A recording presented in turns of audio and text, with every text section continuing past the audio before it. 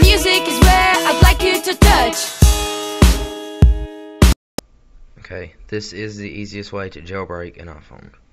First, what you're gonna want to do is go to iPhone.unlock.no. So open up Internet Explorer or Mozilla Firefox. Now you're gonna go up to the address bar and type in iPhone.unlock.no. Once that opens, it should look like this. You're gonna go down and click on the window. Something should pop up. Just click Save File. Once it saves, it should look like this. You're going to click on ZiPhone.exe and you're going to unzip all the files, or extract all files.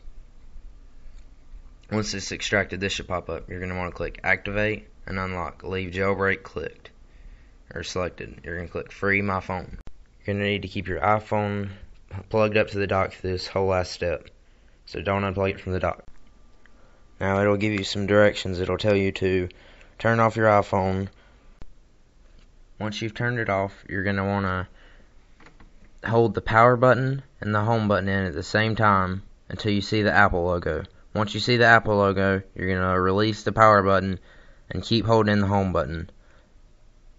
You should have to hold it for about 5 seconds, and then the Connect to iTunes logo will appear, and then it should jailbreak your iPhone. Just let it do its thing, and then you should have Installer app on your iPhone.